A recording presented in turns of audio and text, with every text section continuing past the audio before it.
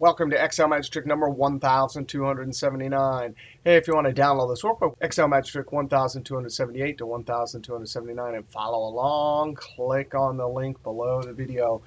Hey, we have a straightforward problem here. We need a running total. However, the 0 indicates that we need a new running total. So I need 1, 2, 0, and then 1, 2, 0, 1, 2, 3, 4, 5. Now, I came up with this formula solution here, which is overly complicated. Of course, Bill Szysz at YouTube came up with an incredibly straightforward and easy solution.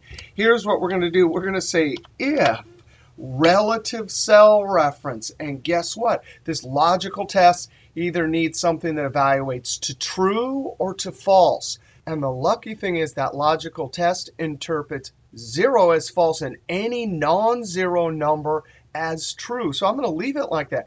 This will be false. This will be true, true, comma. Well, the value, if true, is I want to take the one above plus 1. Now, I can't click right there and do plus 1 because then I'm trying to add text to a number, and I'll get a value error. But guess what?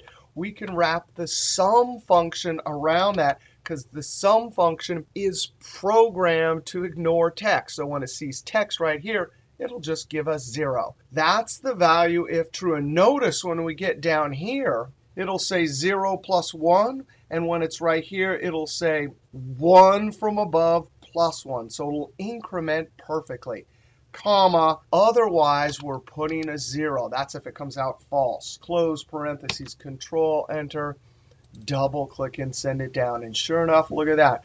We get true right there, and then 0 plus 1 is 1. Right here we get true because that's a non-zero number. 1 plus 1 is 2. All right, thanks to Bill Szysz. Awesome to be on our online Excel team. We'll see you next video.